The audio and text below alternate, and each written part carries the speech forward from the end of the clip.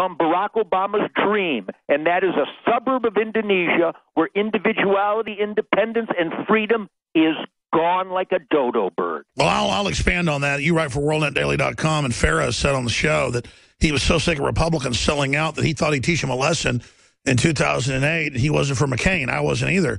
And then Obama came in, and we can't relate with somebody that actually wants to bankrupt and destroy the country and hates freedom and hates Christians. And then you come to grips with the fact that's really happening. And then you realize, I mean, they're demonizing Donald Trump because, okay, only hundreds of Muslims celebrated 9/11. So what? Hillary said she was in combat in Serbia, and it's all made up, Brian Williams style. The point is that it doesn't matter what they say about Trump or Cruz or any of these people. We certainly can't support Bernie Sanders and Hillary Clinton. I mean, good God. Talk about nails in this country's coffin. I've changed some of my hardcore conservative friends from abandoning ship by giving them this analogy. Your daughter is dying. She's on the island. You have to get the medicine to her across the water, or she will die. Your best boat is gone. You have the enemy with the only boat. Do you or do you not get on that less than desirable boat to get your daughter's life-saving medicine to her?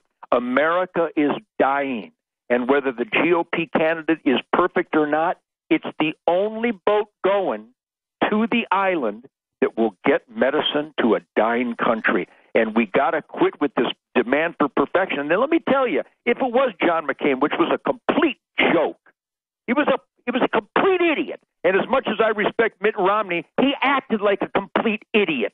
He came to a gunfight. He rolled over. He came to a gunfight with a crayon. It was embarrassing. He deserved to lose, except so many Republicans, so many independents said they wouldn't vote because he wasn't perfect, and look what you got. You got the devil in your living room because Barack Obama slid in while you were waiting for Michael the Archangel. Thanks for nothing. You said it, and Ted Nugent, you actually brought tears to my eyes, and that rarely happens to me when you talked about America's dying. America is dying. Those aren't words. This country is dying. It's dying. And then you look at other countries, there's not many to go to. It's so sad. And it's being replaced by demonic, hateful scum. I mean, it's crazy. Alex, let me give you another perspective that I'm really humbled and honored and privileged to have. And that is on my Facebook and my communication. I get these texts and emails through my office all the time from people from everywhere around the world, from Japan and Australia and England and Ireland and Belgium and France and Spain, because the rock and rollers love the attitude. They love Stranglehold. Well, your music's as good as it gets, too, so They know that only a guy that kills his own food with sharp sticks and defies punk-ass peer pressure can write a song like Stranglehold, and deep down in their sheep-like European butts, they know that there's a warrior somewhere, but they're not allowed to be warriors. So they love my music, and you know what they express to me thousands of times every day on Facebook? I get comments from Belgium and all across the European landscape. Ted, we look to America as the last place for individuality, for being the best that you can be, for freedom, for the American dream. It only existed with a Constitution and a Bill of Rights. And Ted, you're throwing it away. They know I fight, but overall, we are throwing it away in the name of more sick days and more welfare. Switzerland and America are the last countries to fall, and Switzerland's falling to tyranny as well. We are falling. We are. And what comes if we fully fall? What will they do to us, Ted Nugent? Well, they're going to have to trample the weak and hurdle to get the dead to get to me. I just got a new 300 blackout. You know, we could talk about firepower. We talk about... Ted, I know you got to go, but we got to go break for 60 seconds. Do 5 more minutes with us. Talk about the latest you're up to. Final comments with Ted Nugent back in 70 seconds after this break. TedNugent.com. I'm Alex Jones from Infowars.com. We had Donald Trump on Unleashed. Donald Trump is a listener, folks. That's the inside baseball. And that interview's coming back up as well. Lord Monckton coming up from Paris after Ted Nugent finishes up for 5 minutes. Thank you for listening. What did Thomas Jefferson famously say? A true liberal, but a right-wing racist, according to the left. What did he say? A nation of sheep will be ruled by wolves.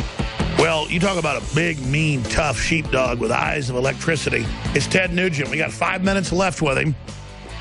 I wanted him to be able to come back and comment on the state of the world and everything that's happening. I'll quote A Tale of Two Cities, Ted. It was the best of times. It was the worst of times. A lot of good stuff's happening. A lot of bad stuff's happening. But finishing up with your latest tour, what you're up to, what's happening in the world, where everything's going. I would love to see you run for president, but I think it's a little late this cycle. Who do you think a Ted Cruz or a Donald Trump should have for vice president? And if they ask you to run for vice president, or maybe the head of the Interior Department, that'd be perfect for you. Would you be part of the government if folks wanted to get you involved? Because I know a lot of Americans that want to see you involved in the Department of Interior so they're not harassing hunters and homesteaders and others. Well, thank you for that endorsement. I appreciate that. And as you probably witnessed on my Facebook with, tens of millions, we hover between 10 and 34 million Facebookers.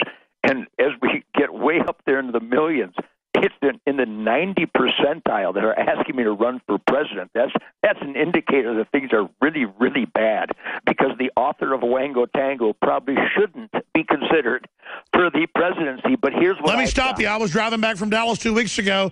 Big old billboard at somebody's ranch saying Ted Nugent for president. Saw one in Arkansas 6 months ago, buddy. It's everywhere. And the reason is because they read my books, they read my articles, they read my stories, they go to my Facebook, they see what I stand for, they listen to me on Ted Nugent's Spirit of the Wild television, and they vote us #1 show every year on Outdoor Channel. Not because we kill giant bucks, it's because I make sense. I am in the asset column of America. I would eliminate welfare because all it is a carrot to dopes who want free stuff and enjoy. The system's scared of American men. They're afraid of John Wayne. You look out there for a modern John Wayne, it's Ted Nugent. Well, and again, thank you for that, but I'm a simple guy. I live within my means. I save for. But you're not a slave. And I would kill my slave driver.